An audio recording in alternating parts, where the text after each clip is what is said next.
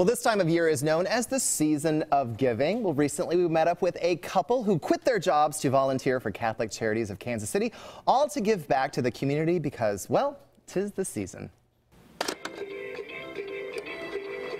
Today we are going to fill the wishes of about 4 or 5 children that we have here. Pam Klein knows a thing or two about helping out those in need. She's got a laundry list of families in need who wouldn't have a Christmas morning without a helping hand from Catholic Charities Project Shining Star. Looks like everyone is looking for stuffed animals and action figures. A recent shopping excursion at Target and Mission meant making some purchases for some less fortunate families. Power Rangers, perfect. This year we're hoping to help around 1,000 children and about 200 seniors in some different ways. That looks perfect. Okay, now sleeping bags. We're gonna go to sleeping bags. This is the 12th year Catholic Charities has helped make the holidays a little brighter for those in need.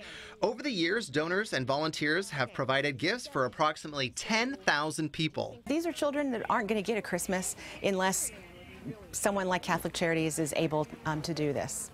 So I'm sure that those children are just delighted because they're getting exactly what's on their wish list. Besides cash donations, what's the biggest need this holiday season? Well, you might be surprised. We are in desperate need of diapers, always. And to say this might be a labor of love for the Kleins, that just might be an understatement. My husband and I, a few months ago, quit our jobs to become full-time volunteers, and we love doing this. We love it more than we ever liked any job we ever had.